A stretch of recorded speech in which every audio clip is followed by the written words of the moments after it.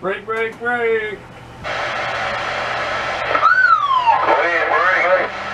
Roger, Roger. Just want to reach out and wave a hand from South Carolina there, 10-4. Well, on that South Carolina, you get the hobo down here in Southeast Texas. Come on back.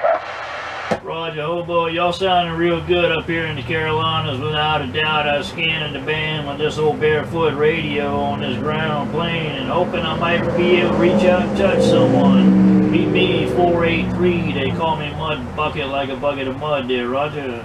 Roger. If you going barefoot, you sounded mighty good on this end. Top shelf for sure. That thing, you got that thing doing what it's supposed to. Roger, Roger. We were working on this old Frank antenna there. 10-4 is the base of a Mako V5000 with the mast of a high gain CLR2 and the ground planes. They just all kind of mixed up there. 10-4. Roger. Whatever works, I guarantee you got it going your way. We appreciate that. Really do, really do. I got a YouTube channel. You don't mind if I put you out there, do you? Nah, I don't care. You go ahead with it.